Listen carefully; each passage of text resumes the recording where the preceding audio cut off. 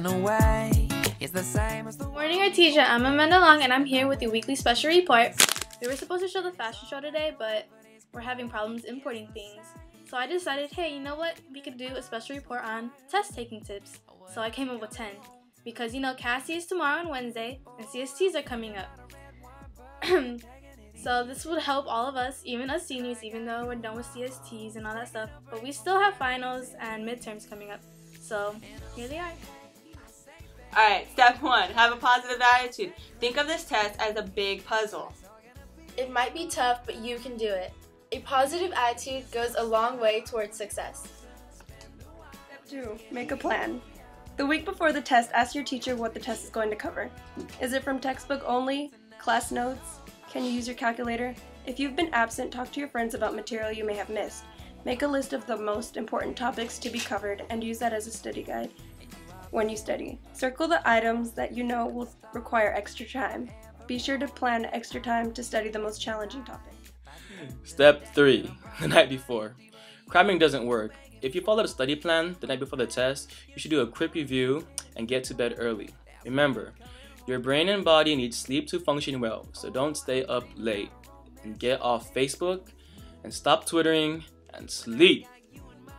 Step 4, the morning of the test. Did you know that you think better when you have a full stomach? So don't skip breakfast the morning of the test. Get to school early and do a 10-minute power study right before the test, so your brain is turned on and tuned up. Before the test begins, make sure you have everything you'll need. Scratch paper, extra pencils, your calculator if you're allowed to use it. Understand how the test is scored. Do you lose points for incorrect answers, or is it better to make guesses when you're not sure of an answer? Read the instructions. You want to make sure you are making answers correctly. Step 6. Manage your time. Scan through the test quickly before starting. Answering the easy questions first can be a time saver and a confidence builder. Plus, it saves more time in the end for you to focus on the hard stuff. Step 7, I'm stuck. Those tricky problems can knock you off balance. Don't get worried or frustrated. Reread the question and make sure you understand it. Then try to solve it the best way you know how. If you're still stuck, circle it and move on. You can come back to it later. What if you have no idea what the answer is? Review your options and make the best guess you can, but only if you don't lose points for the wrong answers. Step 8. Multiple choice questions. The process of elimination can help you choose the correct answer in a multiple choice question.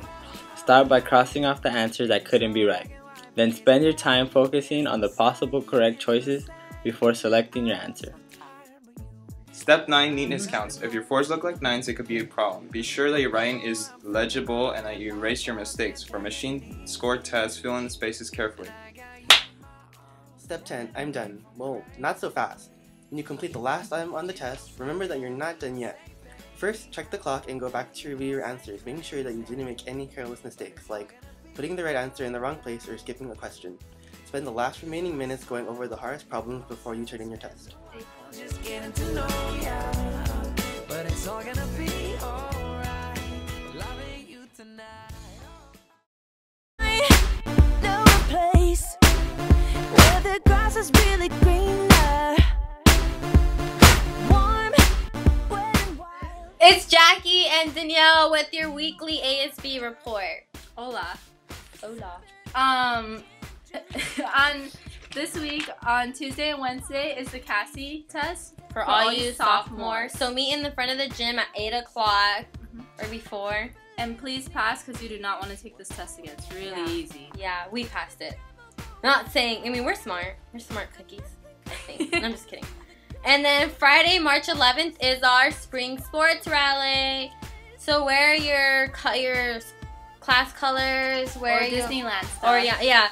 Freshmen are Fantasyland, sophomores are Toontown, juniors are Main Street, and seniors are Tomorrowland. And what else do we have? Sadie's is coming up. Sadie's is March 19th. Yeah. At K1 Speed, it's sports themed and it's going to be From fun. 7 to 11. Yeah. So is that everything for this week? Okay. That's our weekly report. Bye. Beach.